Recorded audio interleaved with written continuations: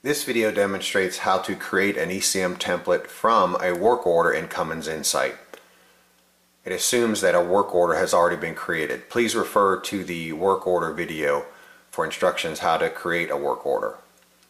I am connected with Cummins Insight. I'll click on Work Orders, ECM Images, ECM Templates. Notice I have a work order screen in the top and an ECM template screen in the bottom half.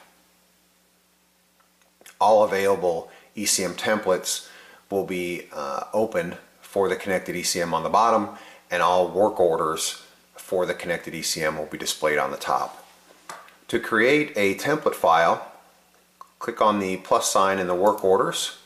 Then you can left click to highlight the blue image file with the I prefix.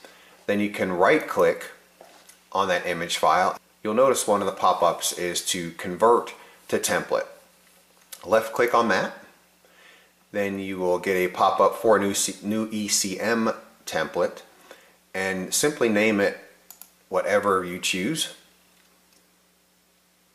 In this case, we'll just call it example template.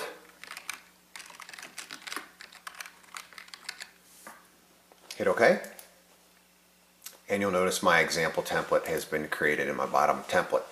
Please refer to the video to write ECM templates for more further instructions on how to do that. Thanks for your time and attention.